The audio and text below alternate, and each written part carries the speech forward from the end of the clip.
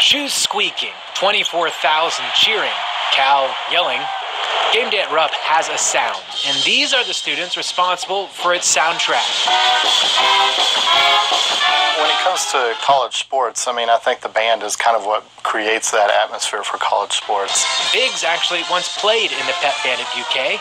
Now he's in his first year leading a group that does more than just make the sweet sounds. Those kids are probably the most devoted students on campus when it comes to cheering and being excited about the basketball team. And so we add a lot of pep and energy and some great music. They wear special glasses and hair and just the whole get up, and just in addition to their craziness too, they are great ambassadors for the university. You may be surprised to know that most of the students aren't music majors. They're just fans of playing and of the Wildcats, and they're devoted. To be in the pep band, you must march in the marching band as well.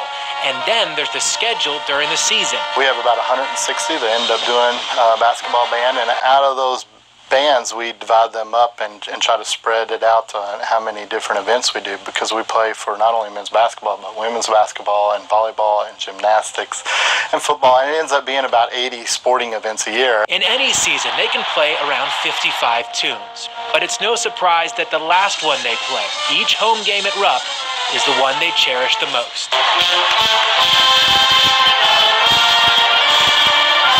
Probably say Mount Kentucky Home is what's special for us. It's a very special tune in the tradition of our band program for us. Not only do we play it at every sporting event, we also sing it at the end of our rehearsals, before each football game. We get together and sing Mount Kentucky Home. So it's something that's a really special tradition in the band program.